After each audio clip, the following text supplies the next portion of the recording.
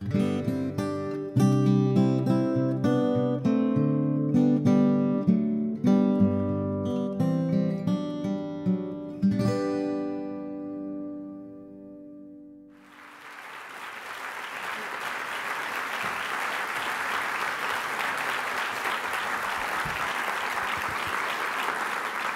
you.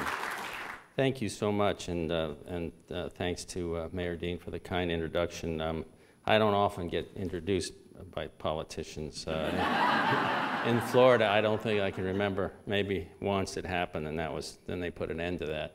I was going to just first of all start by saying how lucky you all are in Nashville to have leadership like Mayor Dean in a city that cares about its library system and stands up and fights for its library system. Down in Miami, the Miami Dade Commission is in the process of gutting the library budget. And the mayor decided he was going to be a budget cutter, and he turns his sights on all the libraries in town. So that kind of tells you the priorities for South Florida, and also why I still write the column that I write after all these years, because I can go after those guys, and it makes me feel better. I don't know if it does any good, but it ruins their day, and that's all I care about. I'll tell you a little bit about this novel. I sort of came to the writing of kids' novels in a weird way. If you've read any of the grown-up novels, you know that they're fairly twisted, that I'm not a well person, and so I was surprised when I got this call from this editor who said, "You want to try writing for kids?" And I said, "Well, you obviously don't have any of your own, or you would be asking me that question." And but then the more I thought about it, and the kids like funny books, they like irreverence, they like books that sort of bring grown-ups down to size and make fun of grown-ups. And I thought about it, and that's what I've been doing for almost 40 years in the newspaper business, is making fun of grown-ups in Florida. So, you know, I thought maybe I could do the transition. And as the mayor said, then I would have a book that I could give to the kids in my own family without being afraid of corrupting them in some way. They were all kind of asking. My stepson was 11 when I wrote Hoot, and all of them, and the nephew and nieces, and they all wanted to know what Uncle Carl did for a living, and could they read, and they would read, you know, their little hands would go up on the bookshelf toward the striptease or something, and you'd have to slap them away and move the book up higher. Then, of course, the movie came out, and that was the end of that. So I wrote Hoot as sort of as I was going to do only one, and that storyline was sort of ripped out of my own childhood, and it was. And I didn't have any trouble sort of reverting to the outlook of a young boy, and my wife wasn't surprised at that. She said, "You've never really advanced past adolescence anyway, so you shouldn't have any trouble writing from that viewpoint." And I found it pretty easy. I mean, I don't mean the writing is never easy, but I found it easy in the sense it was kind of fun to go back and see the world through those younger eyes.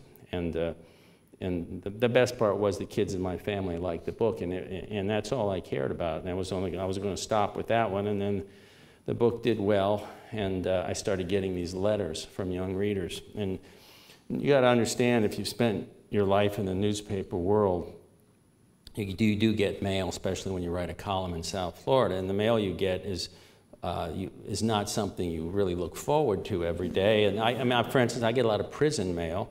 And I learned a long time ago the hard way that you don't respond to prison mail, because then everyone else on the cell block starts writing you, and you have like 10 new best friends all doing 20 to life, and they're all innocent, and they all want you to write their story. So, and then I get the hate mail that comes in Crayola, big letters with the ends, backward ends, and things like that from the from the Panhandle area, and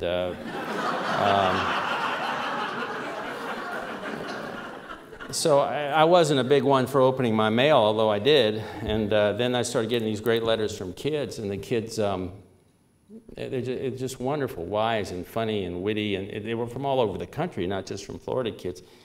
And they got the, sort of the message in that book, which was about these little burrowing owls that when I was a kid we had all over, lived in the ground, and beautiful little animals. And then as my neighborhood got developed and paved over, they would just come in and bulldoze the birds and their eggs in the nests and move on. And my friends and I had tried to mount a little vigilante action, and it's all statute of limitations is over now, so I can tell you this. We would take when they'd put down the survey stakes and it'd be all around the owl fields, we would just go out and rearrange the survey stakes and do some clever pattern so that then when they come back the next day, these poor dudes, and they're just doing their job. You know, they'd come and they'd start looking and trying to figure out where they were supposed to pour the slab, and of course it looked like some sort of puzzle, and they were very confused. And we managed to delay some of it for a while, but eventually they put security guards out, and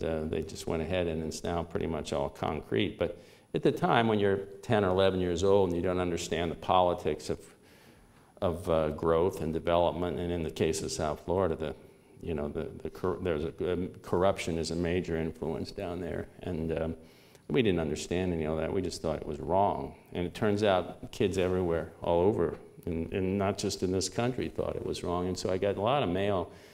And then the letters would always end, "When are you writing another book for kids?" And so my initial instinct to never write again for kids, I just couldn't do it. It was hard to turn my back on that audience. But it was so great. I still get tons of letters from all the kids' books. So when I started this book, I had this idea because this character of Skink, who has appeared in several of the grown-up novels, and he's not a role model either. He's not.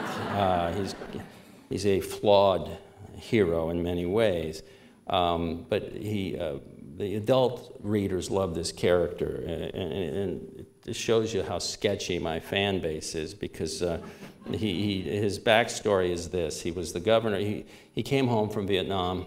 He was a decorated war hero. He was persuaded to run for office in Florida, and he against his best judgment decided to do it. He gets elected governor, and he finds he has a tremendous disadvantage in Tallahassee, because he's completely honest, and he's really the only one up there who's completely honest, and he goes absolutely nuts in office after a couple months, and he one day just rips off his clothes and runs out of the governor's mansion and disappears. That's his backstory. And he lives off of roadkill. He doesn't like to waste anything. So and we have an abundance of roadkill in Florida. So that's what these are all the little things I gave him. And he's only going to be around in a couple chapters in this first book that I put him in. It was in 1987, and the book was called Double Whammy, and it was a very twisted story. It was about sort of murder and corruption and indiscretions on the professional bass fishing tournament. Now, you all in the South know about bass fishing tournaments. This book was ahead of its time. I mean, I was sure that John Cheever and William Styron, and Philip Roy, everyone were going to come rushing to the bass fishing milieu after my book. Oddly enough, it didn't happen. I'm the only one that's ever written a novel about bass fishing that I know of.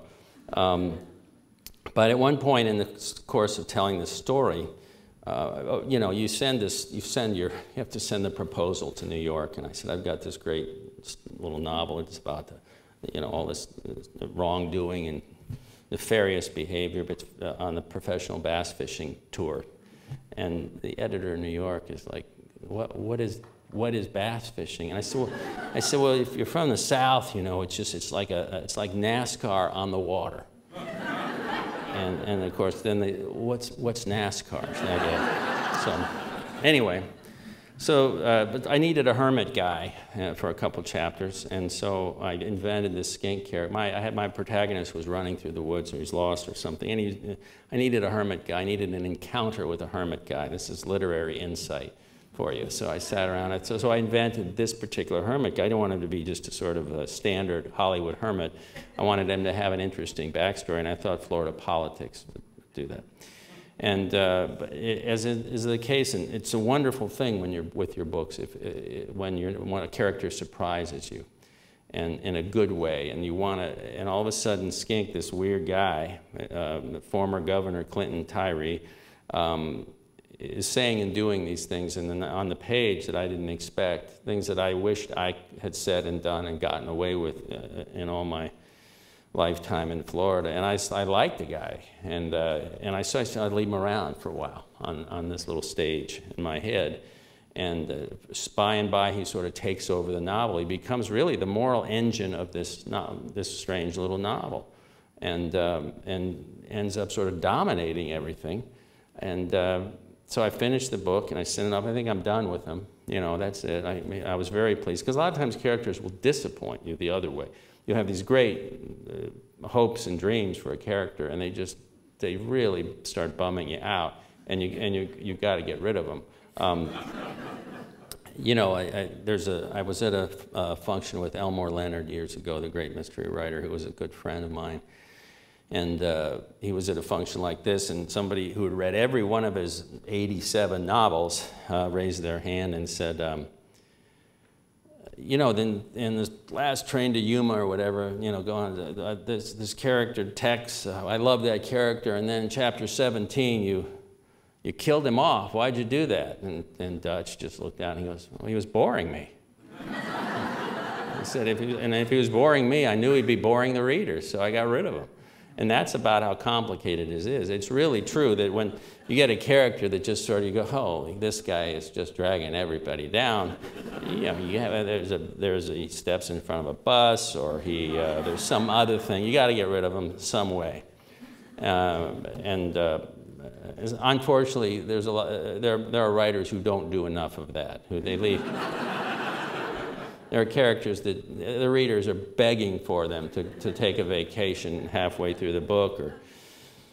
But anyway, but Skink was one of those great characters who I just liked him. And then I start getting the letters from people, the readers of that book that love him. When you're going to put Skink in another novel, when you're going to put him in. I never thought about really I don't have like a Joe Detective guy who keeps coming back. So I hadn't really done that before. And so, but sure enough, I started dropping him into other novels, and excuse me a second, and again he proved popular, so I kept on and on and on. You know, I think he's in about a half dozen novels, and at some point my own youngest son became old enough to read the grown-up novels, and he liked Skink, and he thought his buddies would like Skink. And I thought, well, maybe it's time to stop protecting the youth of America and let this character loose. And the way I decided to handle it with this particular book was I had, the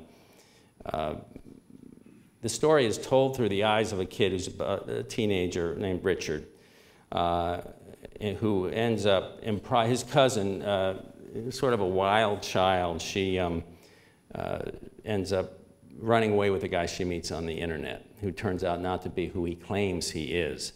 And Richard is alarmed, but because she's run away before the rest of the relatives aren't that alarmed, but Richard is determined. He said he's got to find her, something's wrong. He ends up very improbably in a car racing across the state of Florida with this crazy one-eyed ex-governor scooping up roadkill along the way. And their mission is to find the cousin. And so, but the story is told through Richard's eyes. So Richard gets to edit some of Skink's language. For instance, he has a foul mouth, and when he gets angry, he says a lot of bad words. And you don't have to hear them in this book because it's for kids, and because Richard just says, you know, then he got mad and started cussing. You know, I don't want to tell you what he said. And it was a nice way to sort of filter out the rough edges. As much as was needed, his personality. And I just like the idea. Kids love books about adventures, and they also like flawed heroes. The kids of today are much more sophisticated. The kinds of books they read today, especially in the young adult or the teen market, much more advanced and sophisticated than anything I had to look at in my generation. And so they are hip to the fact that sometimes, you know, Grown-ups aren't perfect. Mom and dad sometimes aren't perfect. And so this hero is not a perfect guy. He's far from perfect. He does and says things, he steps over the edge, but his heart's in the right place. He believes in something, and he believes in particular in the place, loving the place that he lives. He's passionate about Florida. He gets very hacked off when he sees a litter bug, for instance, throw a beer can out the window of a truck. You or I would just say, what a moron. How can he do that? Skink doesn't, that's not in his DNA. He follows the individual to wherever he's going, and then a lesson is imparted. So that's just the way he is. What else? Oh, I wanted to, one of the things I have to also, when I talk to kids about, a lot of kids want to know about writing. And the first thing is, how do I become a writer? What do I do? And I say, well, here's the deal. If you do to become a writer, I've the first rule that I tell them is never, ever write about roadkill. Because I very innocently used this little affectation for Skink, because I got the idea from a story I'd read about a state trooper in Pennsylvania whose nickname was Officer Roadkill, because every time a deer got hit or a marmot or something, they would call him and he'd come scoop it up and he would take it home and eat it. He had a walk-in freezer with all the roadkill. And I thought, well, there's a hobby right there for you. So I just stole that little thing and gave it that idea to Skink, and not thinking anything of it and not realizing at the time, this is one of the hard lessons you learn when you're writing.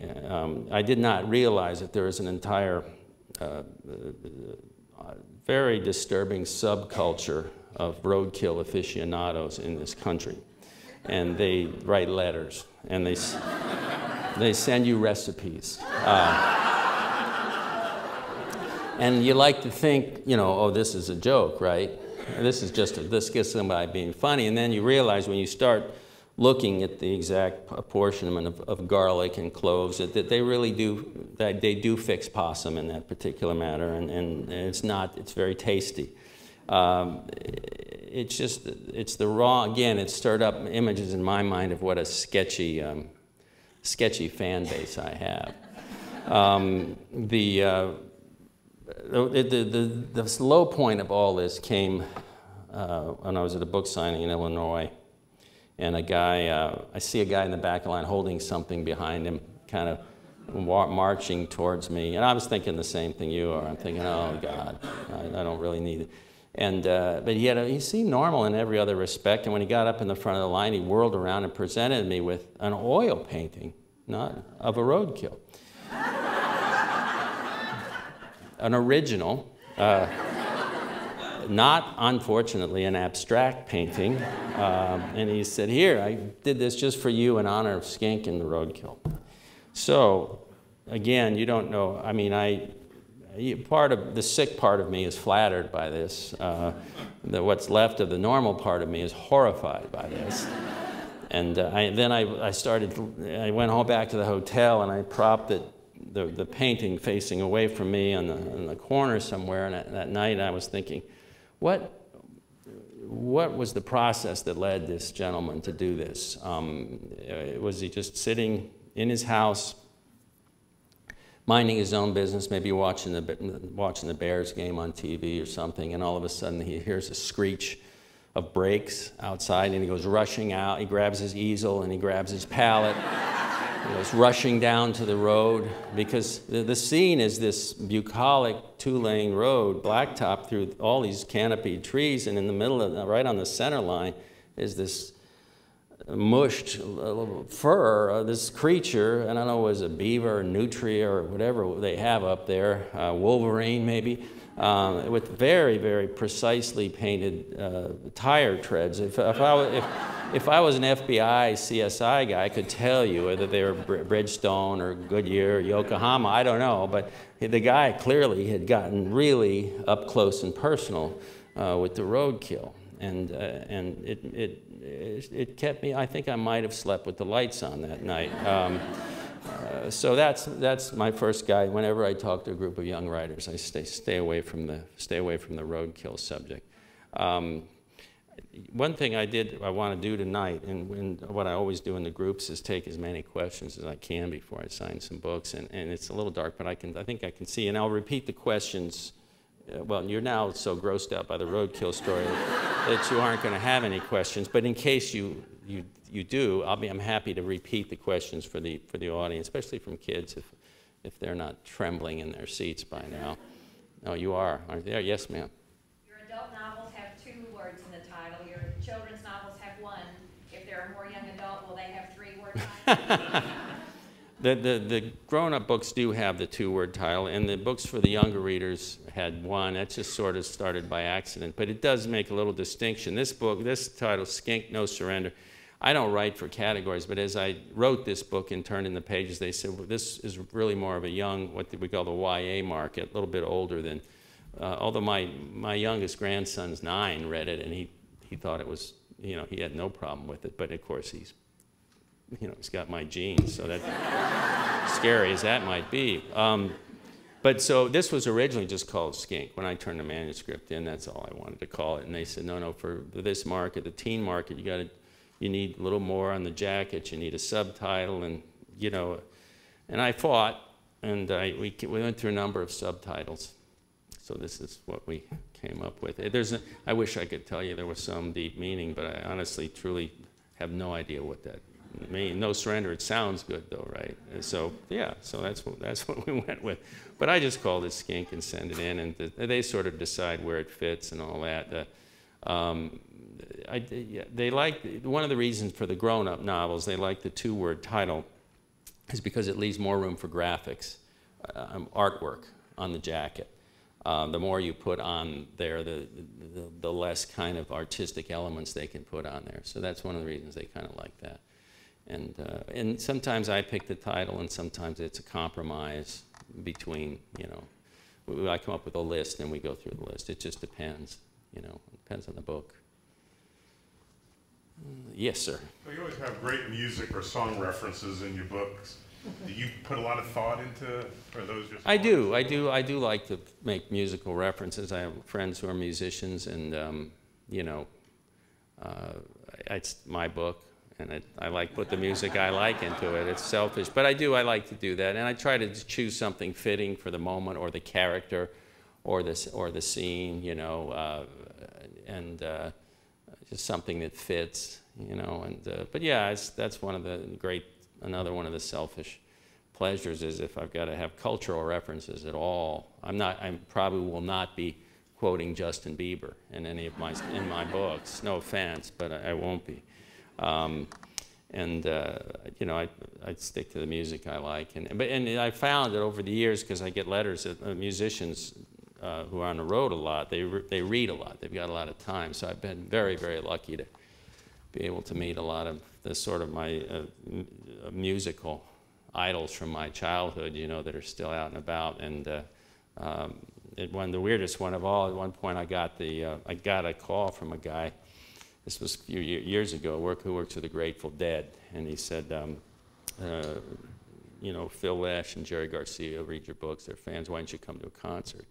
And I'd never been to a Dead concert, I know a lot of people go over and over again, but I'd never been to one, so I went, and they put me behind the soundboard on stage. I got to meet everybody, and it was fun, and it's very flattering to know these guys are interested in reading your stuff, and so they put me behind the soundboard on the stage, sitting next to the guy running the board and out in the audience in a Dead concert. It was just crazy. Everybody dancing and all kinds of blue smoke in the air. And so I was sitting there, and there was a gentleman over here, an older gentleman to my left, and we struck up a friendship and everything else, and talking to him, and then the sound guy grabs me and drags me off the side. He says, just stay away from him. And I said, why? He said, that's Owsley.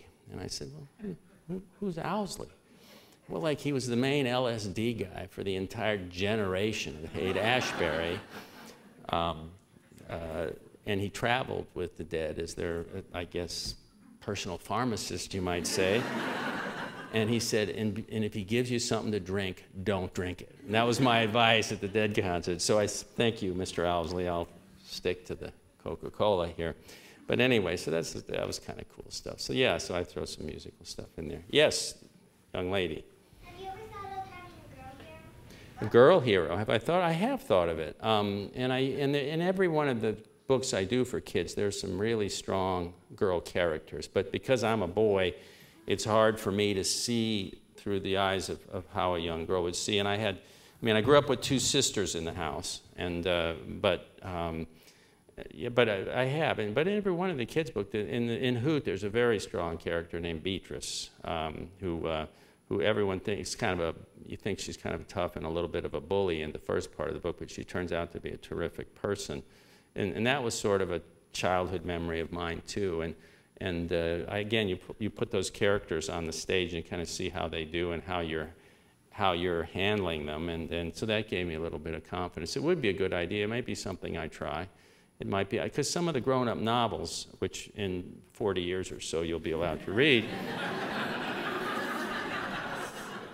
the main characters are women in those novels. But that's because I think I've been lucky in my grown-up life to have known a lot of very, very strong women, and so I could sort of draw those characters a little more crisply, if that makes sense to you. Yes?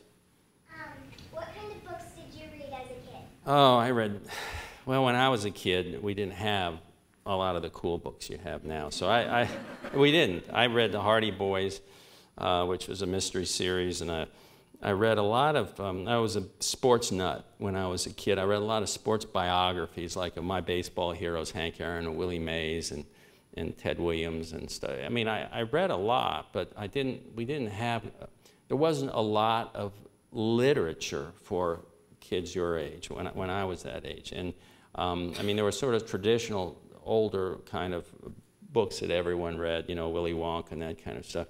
And I, for whatever reason, stayed away from that stuff, and I went more for I liked sort of the fast-paced mystery books. I always did, because you turn the page and you couldn't wait, and then there was another book in the series, so you ran out and you got that book from the library.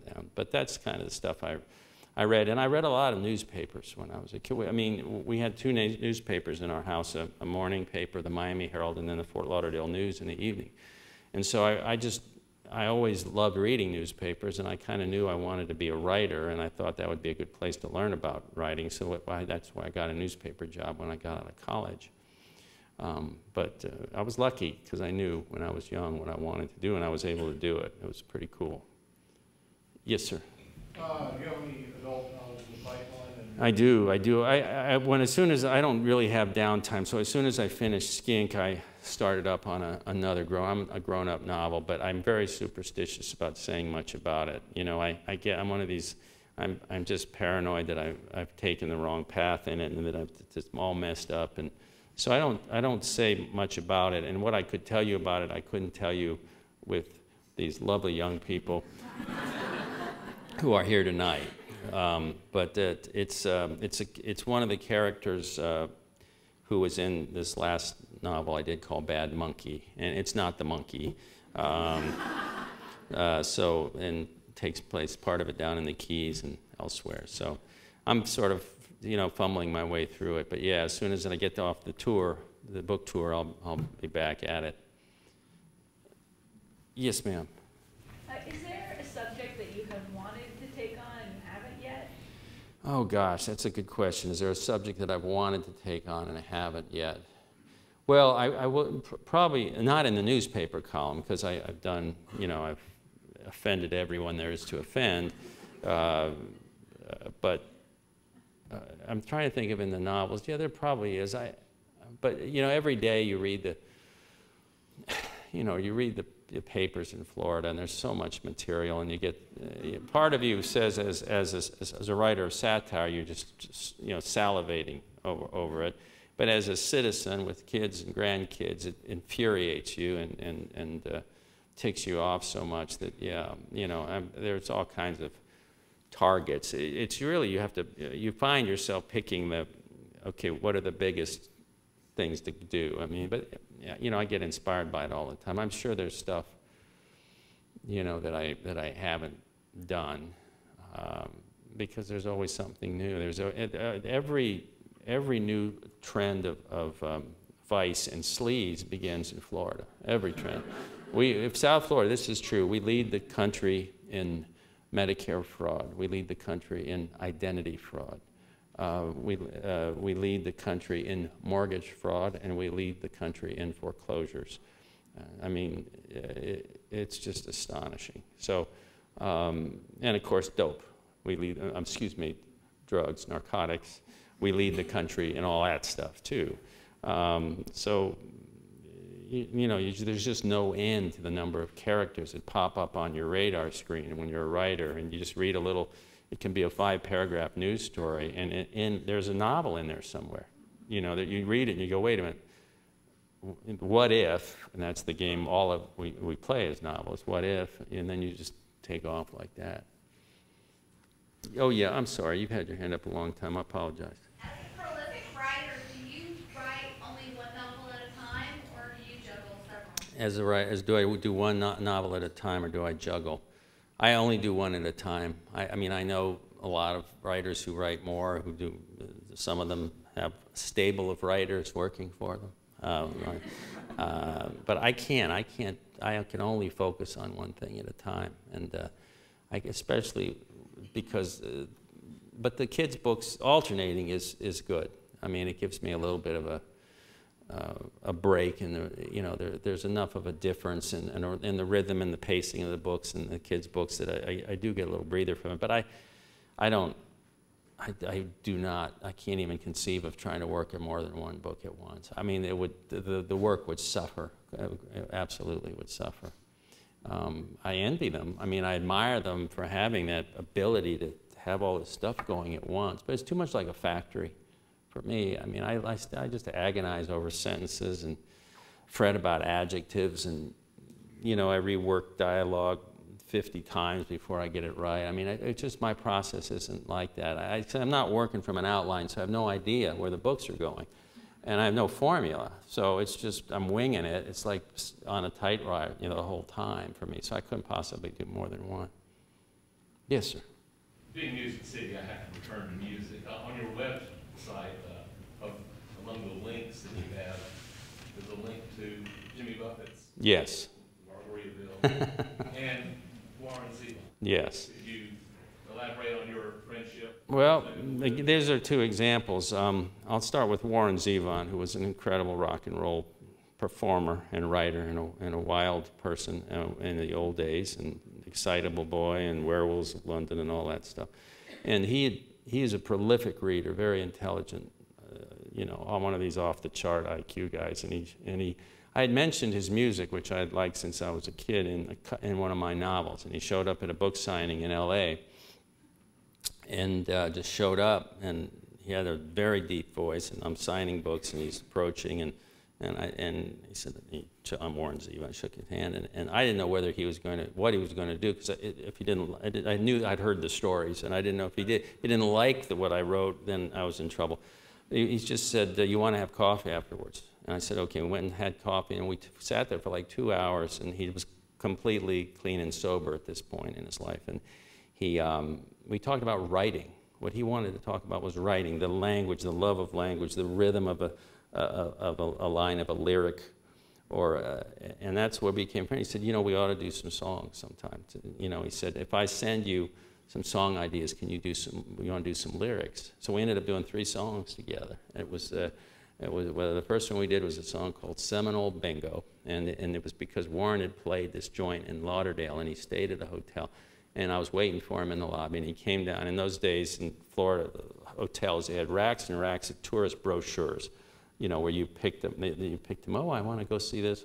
So and he picked one up, and it was for Seminole Bingo. This was before the Seminole tribe had the full casinos. It was bingo. And he just looked at it, he had that way, and he cocked. He said, "That'd be a great title for a song, Seminole Bingo." And he stuffed it in his jacket. And we did that one. We did a song called Rottweiler Blues. And then we did a song called Basket Case, as he did it as a favor to me because of the novel.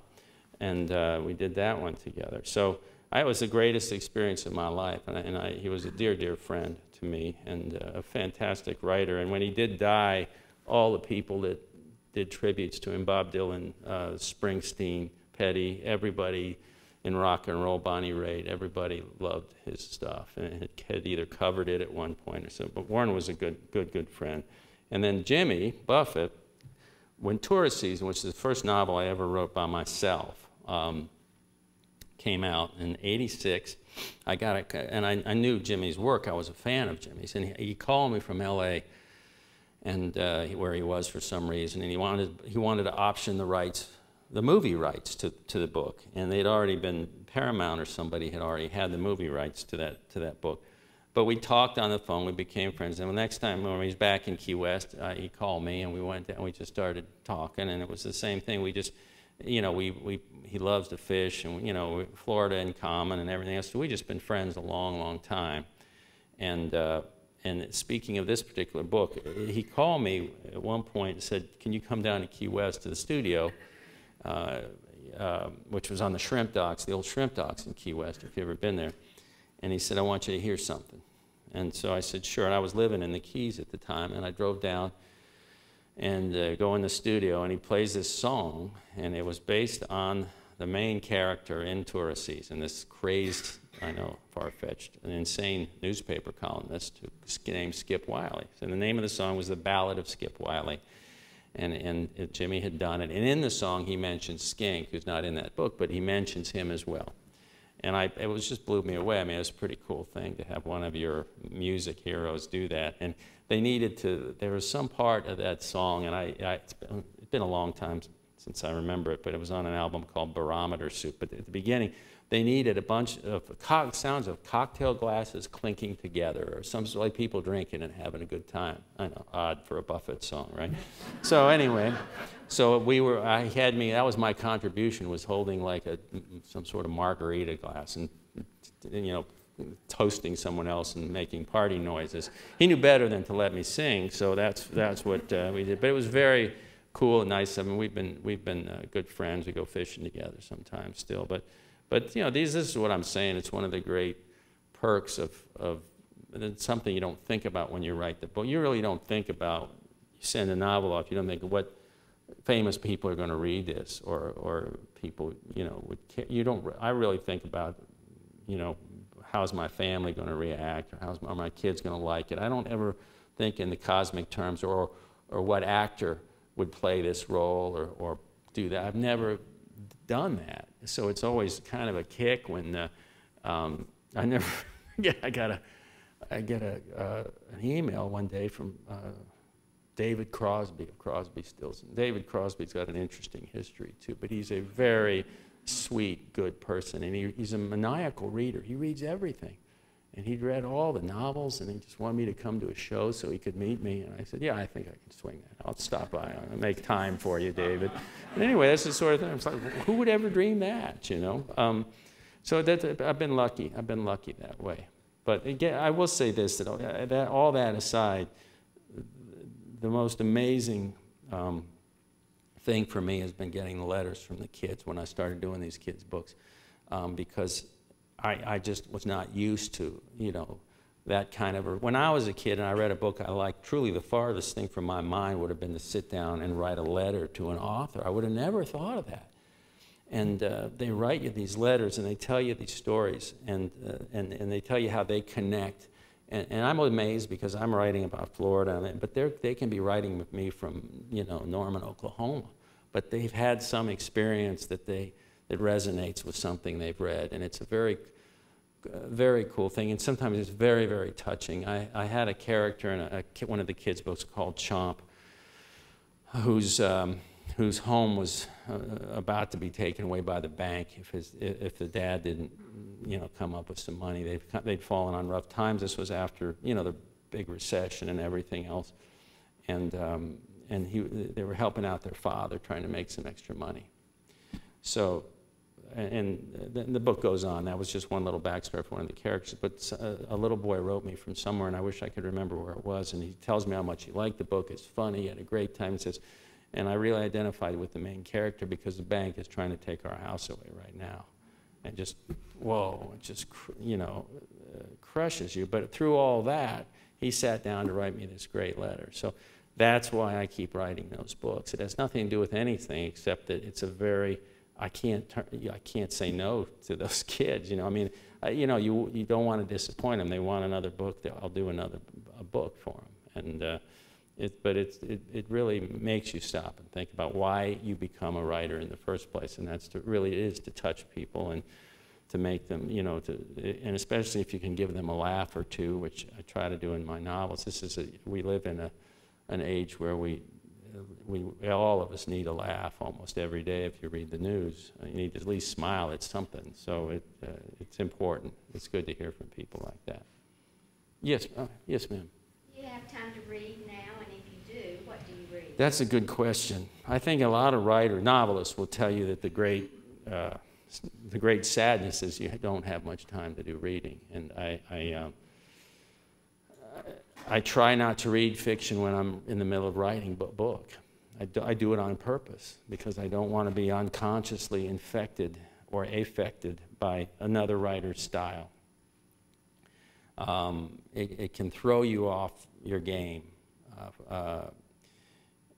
So I try not to. I do read some, and I get sent books in advance copies of books from friends and things, and you feel an obligation because they want something for the jacket, some nice comment and all that, or from a publisher or editor that I know says this is really a great book, and then once in a while it really is a great book, and I'm thrilled that they sent it to me. Sometimes you're in a situation where it's an okay book, but you feel obliged. So I don't, what I'm saying is what I end up reading is not sometimes what I choose to read. It's just like, oh gosh, this is a nice person and they want me to look at the book, and I wish I had more time to, when I read the most probably is on airplanes and when I'm not home because I'm not working then and I'm not working on the column or anything. So I try to use the travel time to do the reading. I wish there's a big stack of books on the nightstand, and I did read, like for instance, I just read the new Martin Amis book that was sent to me in galleys, not for a blurb, but just because I follow his stuff pretty closely, so I made some time to read that. It's kind of an overpowering book, but he's a very gifted writer, so I sort of made time over one of the holiday breaks to do that. That's it? Yeah, I know there's, yeah. Yes, sir. Have you ever had someone come after you for defamation or anything else because they thought they were one of the characters? No, have I ever had anyone come after me because they thought they were one of the characters? Never. No, I don't. The only thing that's come up, it's been with this skink character, where there were at least 3 former governors of Florida. That's true, who would tell people that they were skink. If you've read the grown-up books, doesn't that make you, it sort of reinforces my view that politicians can be somewhat detached from reality. There was never a governor like this. Florida would have been a better place if there was. But they understood that he'd become sort of this folk hero and kind of character in Florida, so they would tell people, oh yeah, that's the Hiaasen, all that after me, and I wanted to wring their necks, but I mean, in the end I just laughed and laughed it off, but that's the only time, and that isn't defamation, it was reverse defamation of me, it was defamation of, that I would do something like that. But no, I've never, in the newspapers, there's only been truly only one lawsuit in all the years, and it was filed by the mayor of Miami at the time. Of course, it was a public figure, and they don't win lawsuits like this because I write an opinion column, and so I had taken to calling him Mayor Loco, and in the column, Mayor Loco, because he was behaving in a what I perceived to be a clinically deranged fashion. Not a doctor, just my personal opinion. I mean, he'd shown up in the lobby of the Miami Herald building one morning in his bathrobe.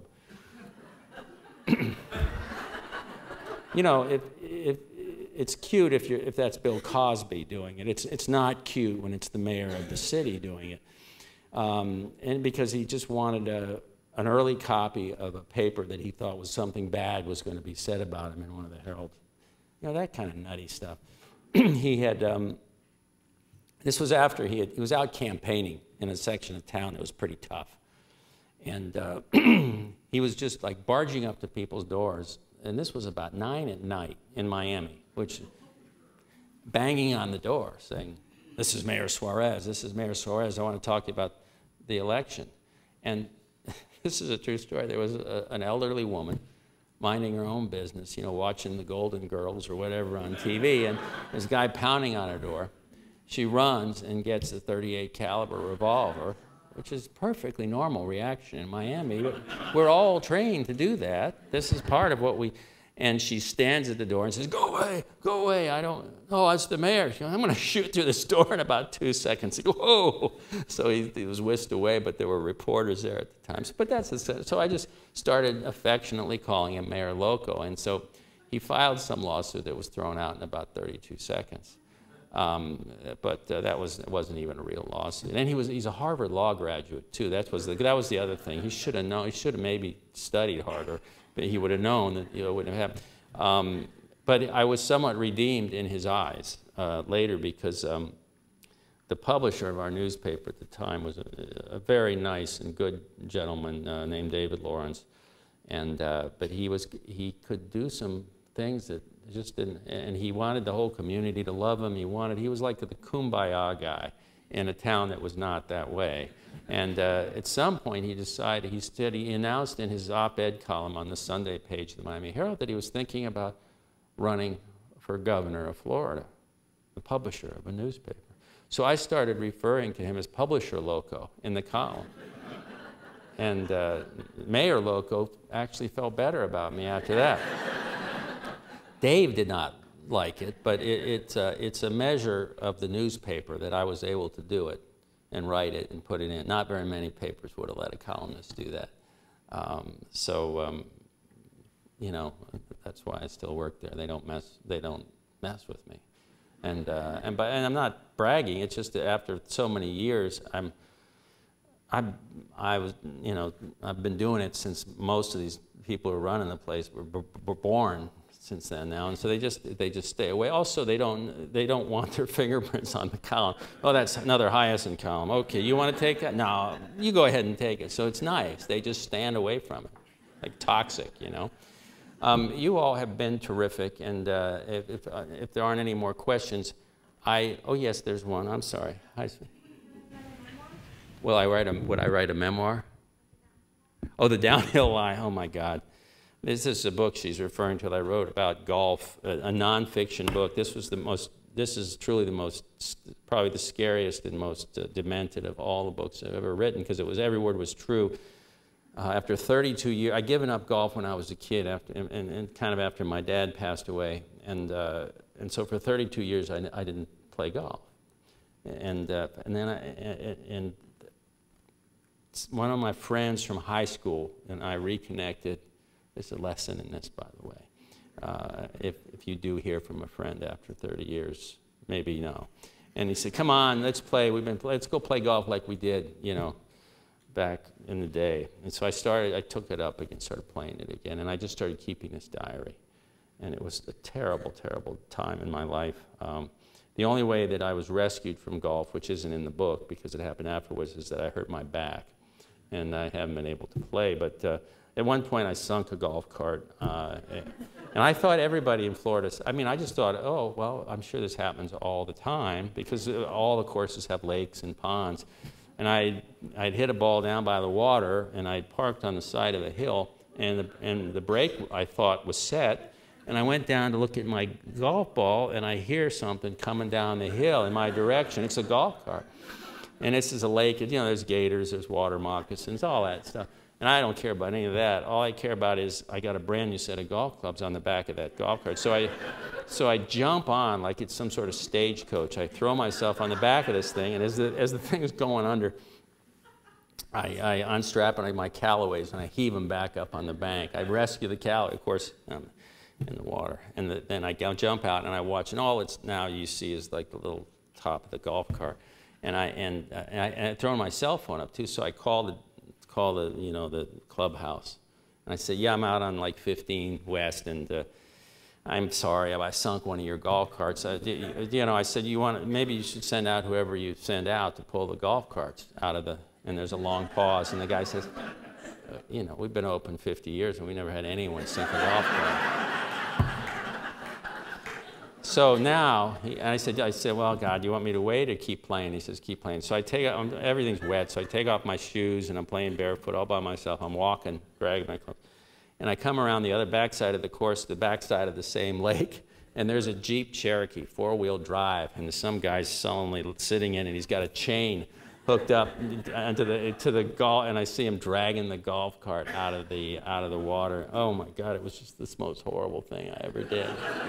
It's terrible. And I asked calling my friends who've been playing golf their whole lives, and I said, you sunk a cart, haven't you, before? Are you out of your mind? How do you sink a golf cart? So, anyway, that's the sort of, but no more memoirs for me. That was it. That was too much confession right there. So, but anyway, my life is not that interesting. So, anyway, you all been terrific. I will see you. I'm not sure where I'm signing. Kent's going to save me. Anyway, I'll see you wherever I'm signing. Thank you.